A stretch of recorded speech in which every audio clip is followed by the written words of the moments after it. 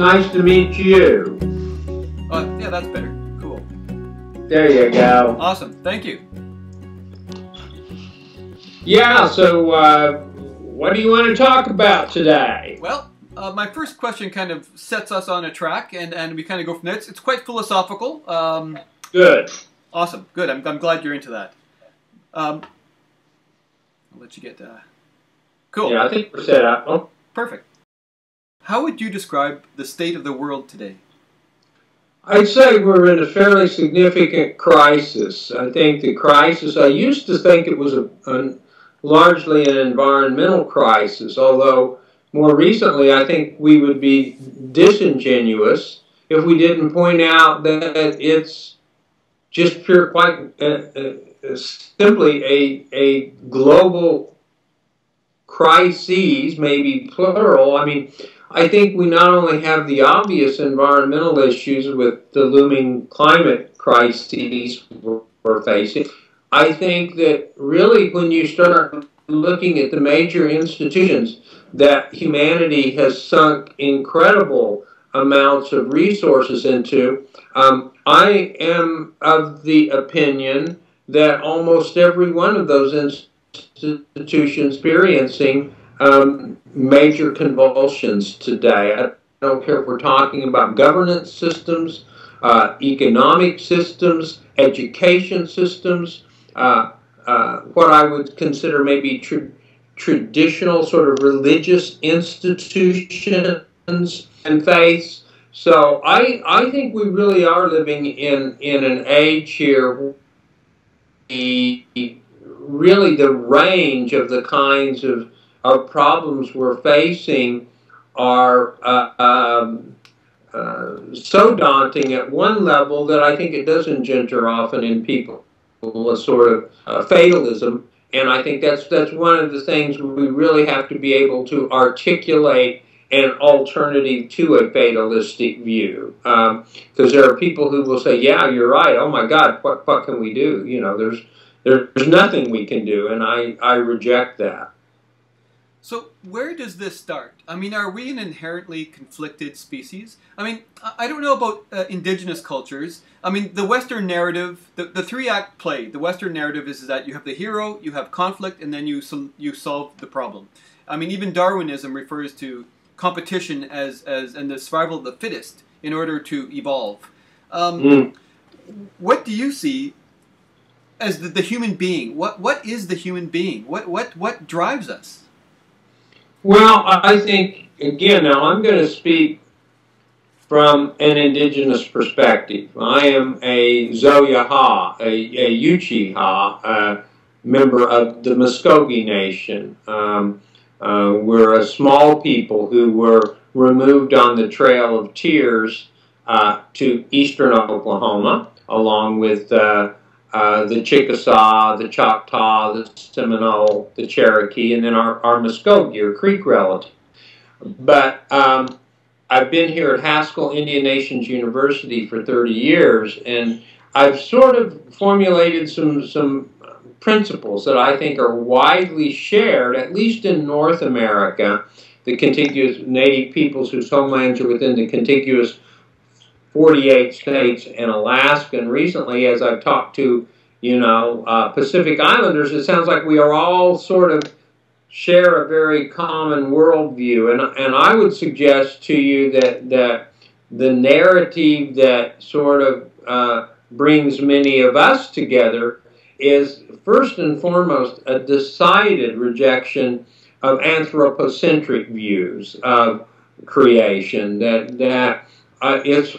I cannot find I have not been able to find any native tradition that gives man such a central, controlling, dominating, exploitative role as that which we find in the Western tradition.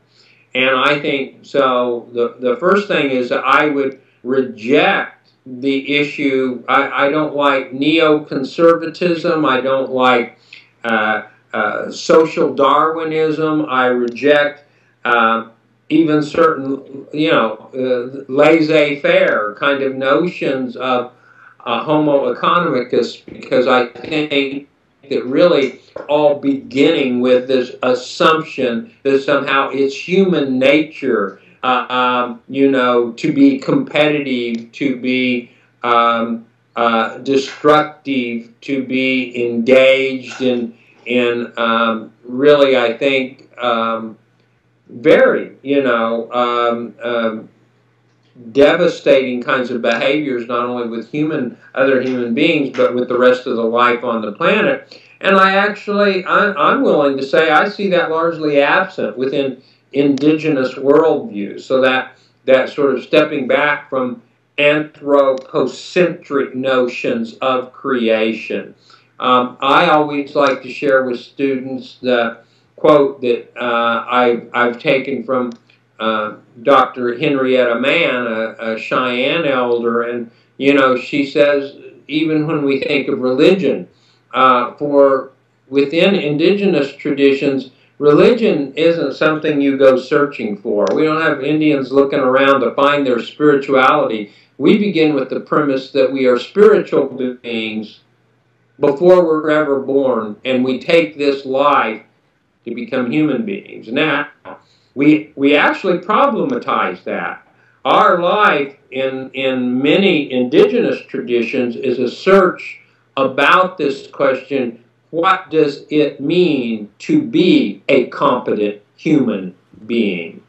And if you begin with this decided rejection of anthropocentrism, it leads you then to think, well, I've got to look to relationships, to relatives, to processes in order to understand life. And I think that's precisely where indigenous traditions hold great hope if we can begin a dialogue about that kind of wisdom. So what's your understanding of the concept of God? Or would you say that there is a grand design, a universal intelligence?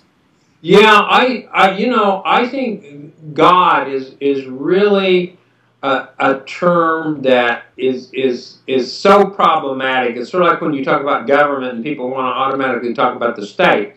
Well, I think God, the notion of God, is burdened with you know, basically at this point, God singular, this kind of the great, really, legacy of monotheistic traditions.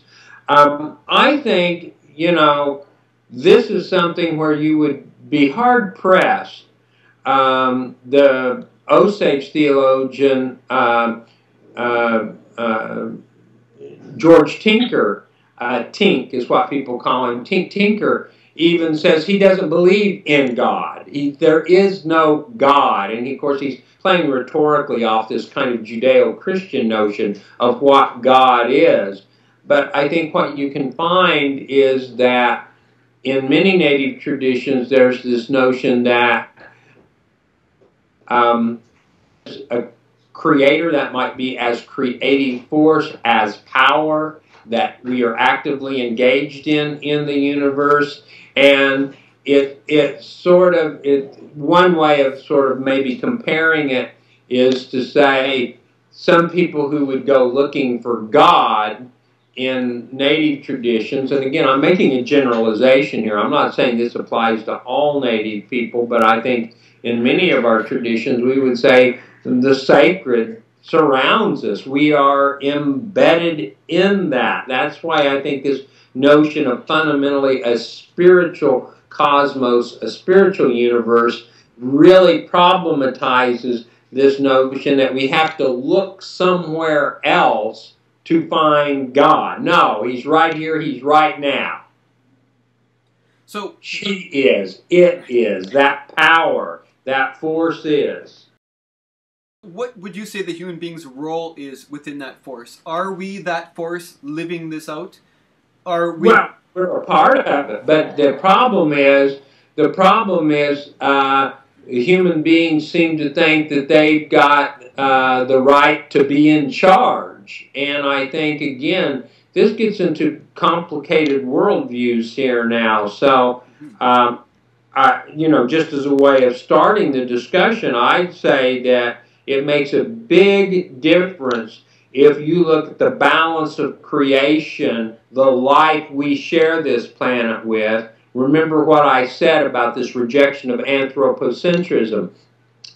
When we begin in that anthropocentric tradition to think of all of that life as resources, it's interesting that we've de facto sort of acknowledged these as, we've taken it for granted. No one ever asked, well, resources for whom? That's a simple for humans. The scientific view of nature and an Onondaga view would be that scientists want to always come and talk to us about our resources. He says, we have no word for resources. When you talk about the water, when you talk about the land, when you talk about the trees, he said, in our language, you are talking about relatives. You think about a radical paradigm shift, imagine how different our practical everyday lives would be if we said, I am going to try to conduct myself today as a good relative to the balance of creation I share this planet with. That to me is a fundamentally radical and a very indigenous notion. How do you arrive at that perspective? How does somebody arrive there?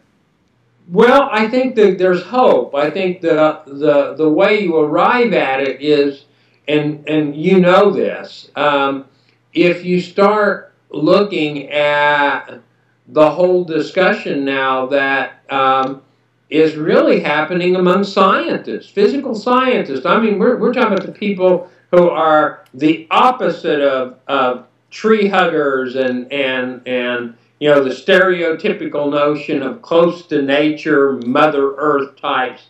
When you start looking at their studies about what's happening in the oceans, what's happening with the forest, what's happening with our air quality, what's happening with the radical decline of biodiversity, they are problematizing this notion of what it means to live in what now some of them are denominating the Anthropocene, that human-centered world.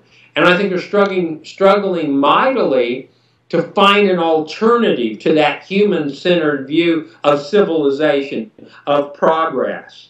And I think there's where we need to listen very carefully to indigenous thinkers, because I think although people may initially find it very difficult to understand what that means in a practical sense, I think people are very open now to saying, well, you know, man, what we've been trying hasn't worked very well. We need to try something else. And so I think there is an opportunity, and I see many scientists now sort of arriving at that position of, you know, wow, maybe we need to think about, you know, the planet, our relationship to it in very different ways. So I think there's some hope there. So I guess the point of the matter is, if anyone is paying attention, our biggest challenge may be we have large numbers of people on the planet who don't seem to be paying any attention at all.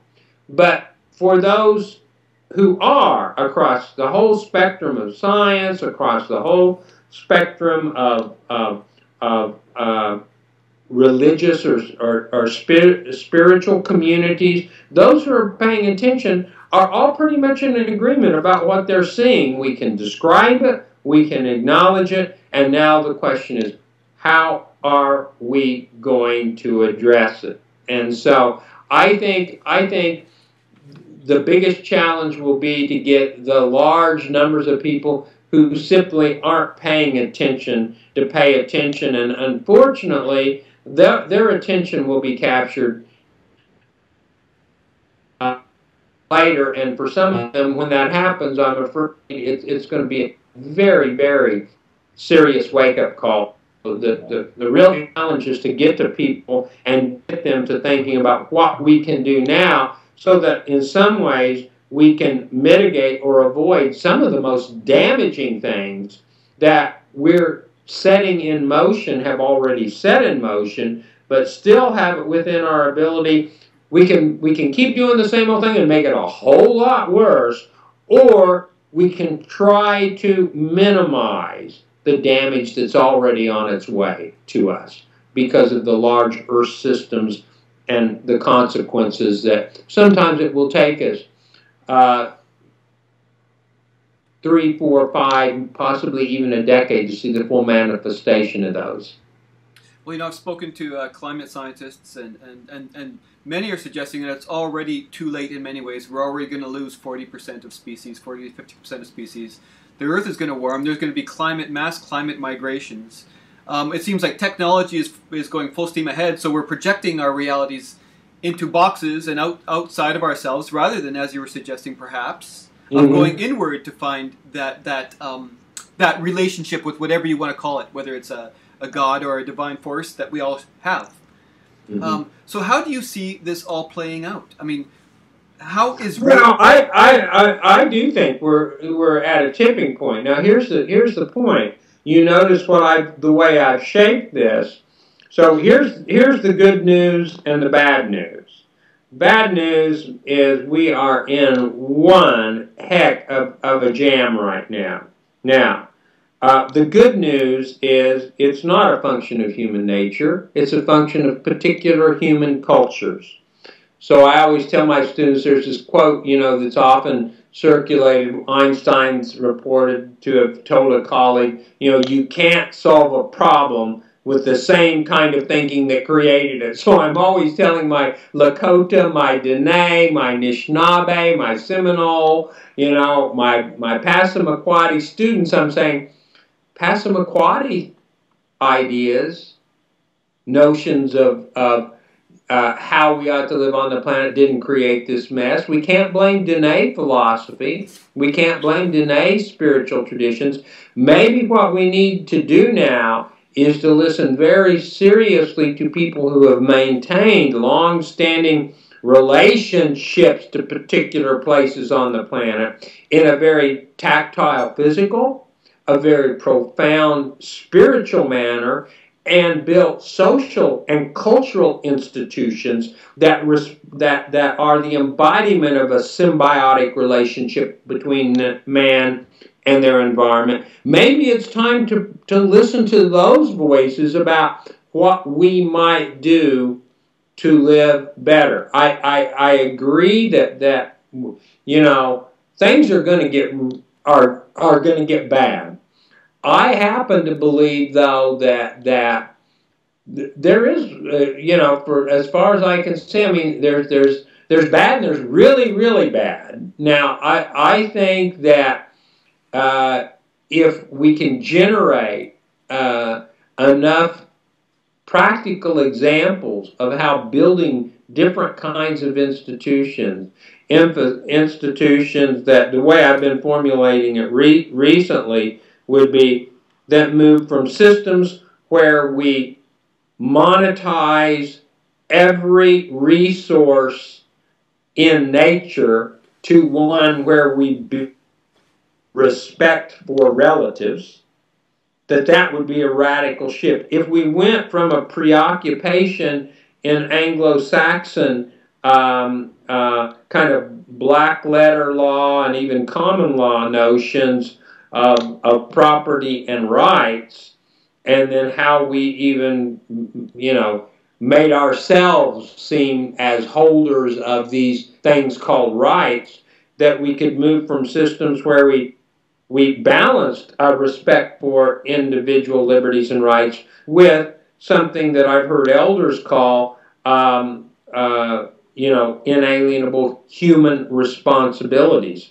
We have responsibilities as humankind to do certain things. So let's move from a system of resources to a system of relatives, from a system of preoccupied predominantly with rights to one of responsibilities, a more counterbalanced view. And then I think we can call out this whole greenwashing and this whole, you know, attempt now to, everyone on the planet now is for sustainability. Every oil company, every natural resource, more precise and say that you really want to sustain. And I think there what we've got to do is formulate sort of a counterpoint to progress. So in the place of sustainability, I've been saying, let's just think about how we can create systems of non-anthropocentric life enhancement. What would it mean to live in a way so that we can live so lightly or so well that we are not harming the water, we're not degrading the air, that we're not denuding the soil, that we are encouraging biodiversity, and I would describe those are systems of life enhancement. And we can go back in human history and sort of approximate how people lived for thousands of years in places. Again, population's a key variable here, but who live very well in a sort of more balanced ecosystem kind of model. So where do you think, I mean, I could live in that world. That world seems ideal to me, but you know, the most popular video and interview that I've given is with a billionaire capitalist who's a TV personality whose mantra is, I want to go to sleep richer than I woke up. And he's got a lot of supporters. That seems to be a very strong drive in this world. What's it going to take to change that mindset? I mean, like, you know, you're preaching to the converted amongst... No, absolutely. Absolutely. I think what it's going to take is to start some very serious discussions. Well, first of all, let's be honest. There are going to be some people that are not going to be convinced. I mean, if you believe... I mean, what we're talking about are different kinds of stories about humanity, the planet, humankind's role on the planet. I mean, I think we better reconcile ourselves to the fact there are probably some people on the planet who think bigger is better, as long as I'm the one who's accumulating more and more. And the people who aren't, you know, they're just quite simply losers.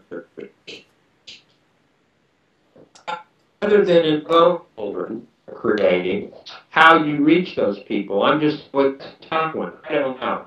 From an intentional perspective, I think people are beginning to in existing institutions that they're looking for opportunities to try something different. So I'd say, you know, the best way to start learning successfully what these different institutions can do and how people can live well and, in fact, better in those institutions and in the prevailing models that have been offered.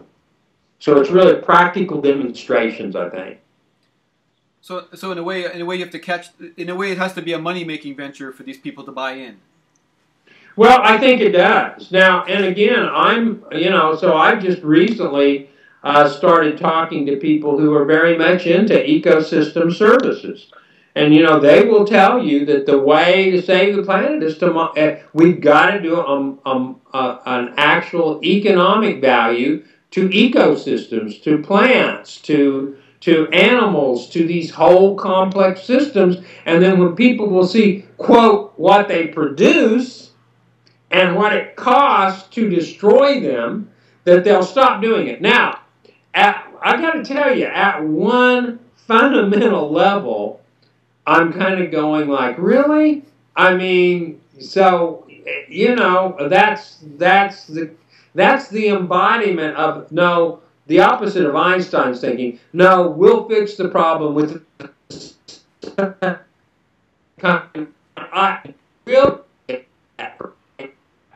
people who are talking about ecosystem service credits, wetland credits, those kinds of things, creating those to save or to restore riparian ecosystems and wetlands.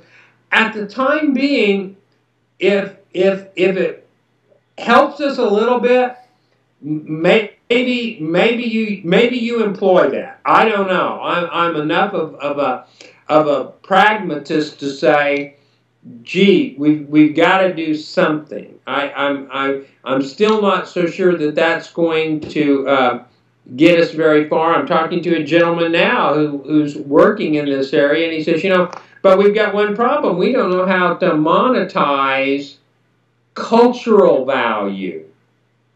Well, we're immediately talking about spiritual value of places, of landscapes.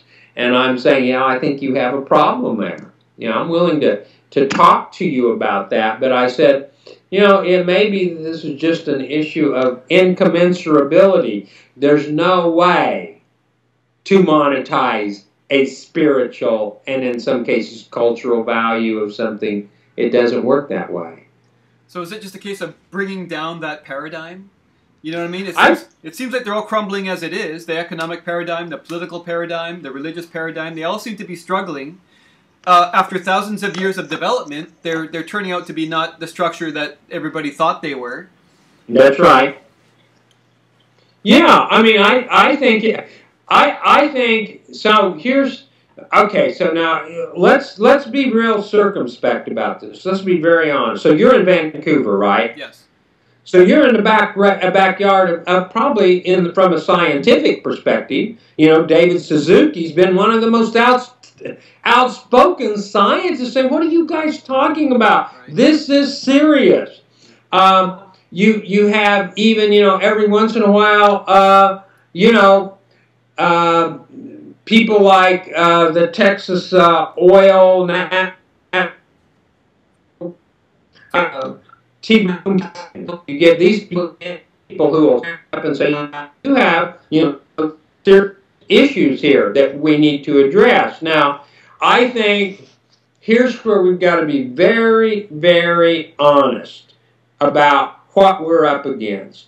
I'm willing to put forward the premise that almost every institution you and I move in and out of daily, once we leave our house, has very sunk cost and investment in a system that is the enemy. Right. And so you've got to be very modest in terms of thinking how you are going to change those systems. And I think the way you change the systems is, I don't think you're going to, you know, go out and tear down the system. I think the best way to do it for all of the people who are starting to look outside those systems for better models, we have to do some demonstration projects. We have to show, guess what? We can do something better. We can make a livable community where you would want to raise your child, where you would want to have a family, where you don't need to be dependent on an automobile. Those things aren't fairy tales. That's not romanticism. That's hard work. The question is, do you have really the hard work to build these, to think these through, and sort of take these embodiments of these principles of respect, of resiliency, of relationship, of relatives. And just another example of the daunting force against it. That, like you say, I'm from Vancouver, and David Suzuki lives here, and Greenpeace started here, and many environmental movements are very strong here because we have nature in our backyard. We grow up in nature here. But the decisions that are being made are made in cities of 25 million that there's very little of any kind of nature at all. And there's this separation, obviously, between these people, how they see living compared to how for instance, someone where I live, where I love the fact that there is cougars that come and bears that still come into the city. Mm-hmm. You know, that's I embrace that. Right. So how do you convince the people that make decisions that the world that they've created, that separation from nature is at the core of their disconnection with the reality of this planet? Well, I think that's, you know, I think you just put your finger on the biggest issue. I mean, I think that we're going to have a lot better organizational skills than what we have thus far. And this is going to be a big challenge now, okay? Because, you know, I think in some ways in some ways, Occupy was a good example of some of the issues on our side. The people who are our allies, we're going to have to address, because it's hard to bring people together when we don't have real viable political models of how we do that without them immediately seeming hierarchical and all of that. So that the kind of discussion, serious discussion we need to have about organization, for people who are dissatisfied with, the best government money can buy model is what we currently have now, to something much more really fundamentally democratic is I don't think the experiments in democracy are by any means very far along. And so I'm calling on Occupy to say that I think one of the things we need, all of us who are like-minded about things aren't working, we're going to need to really start some serious discussions about how we come together, how we work together, and how we can get organized in ways that really have consequence. Because like I say, the dominant institutions, you can study that, how it works, and get in there and do certain things. But if you want to do something differently, that means there's going to be, we're going to have to invest some time in thinking about how we do that well. And so it's going to be difficult. I wish I could give you some sort of simple a sloganistic answer, but I don't think there is one. I mean, I think this is going to be very, very hard work for people. So where does real change take place, in your opinion? I mean, you studied sociology. Right now it takes place in communities, at the community level. I don't think I see, I don't, and so people will say, don't say that because we need large institutional shifts. I agree. But I think in an odd sort of way, the way we're going to maybe even begin to nudge those larger institutions in a different way is you've got to address change where people live, where they sleep, where they eat, where they take their kids to school, where they buy groceries, where they shop.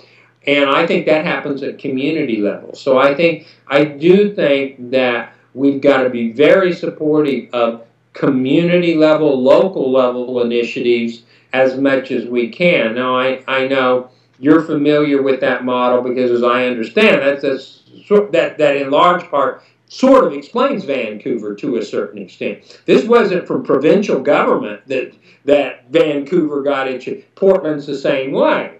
These were grassroots, kind of from the community up. I think we've got to promote that as much as we can, and then maybe we generate large enough numbers where we start sending people to national, provincial, state government levels to represent other views.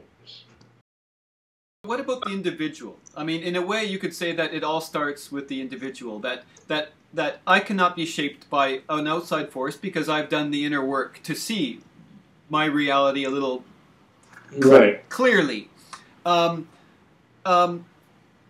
See, that's what I'm wondering. This project kind of explores that. I mean, the social aspect of humanity. Hold on a second. I'll be right with you. Sure, no problem. I've got a call here. Sure. Yeah, go for it. It's my significant other, my wife, and I think she's saying you got to go pick up our grandson here soon. So let me get this call here. Sure.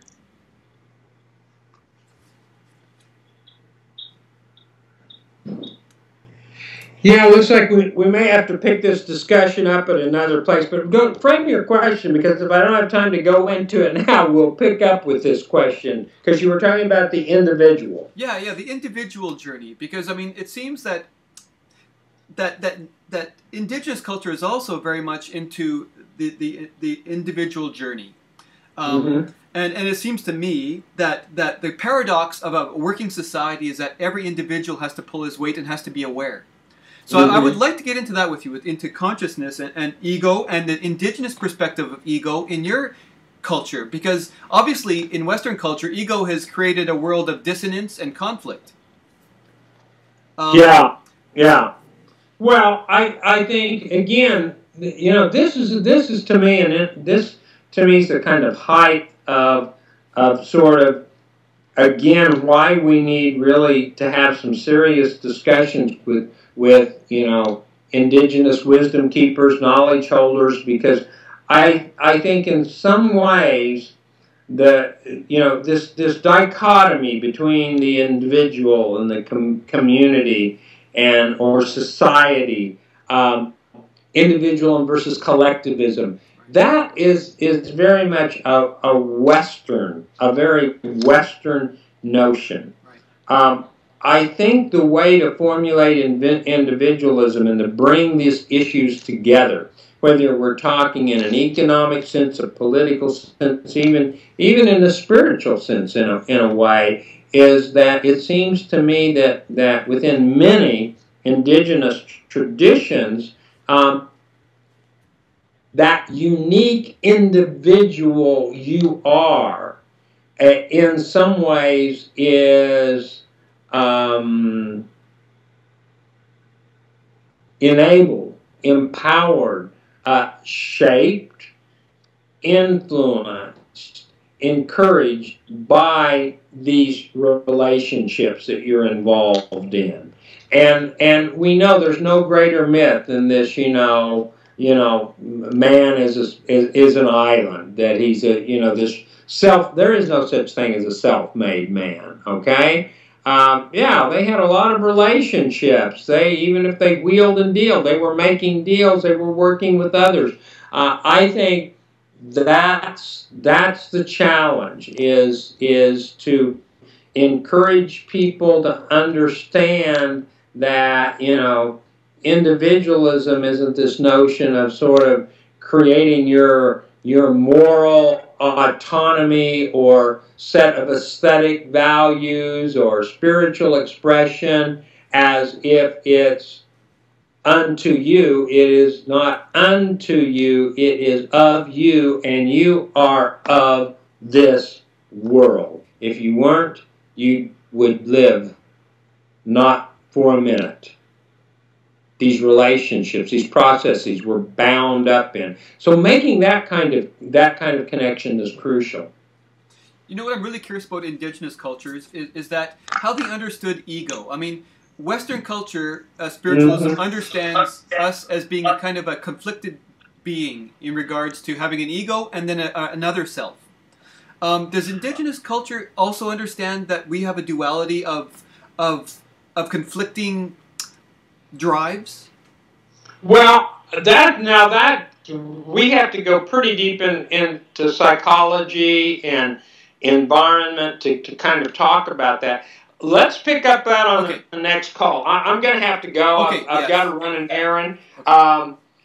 Shoot me an email, and let's pick this discussion up here maybe in a couple of days, okay? That would be more. But I want to think about that question. That's a good question, and I don't want to try to give you a glib, fast answer. Okay, because you know, I really the biggest influence in my life was a fellow named Carlos Castaneda, who spoke of a Yaqui Indian shaman, and their philosophy was the biggest influence on my life, and I would love to get an indigenous perspective on some of these things that Western culture takes for granted as being part of our nature.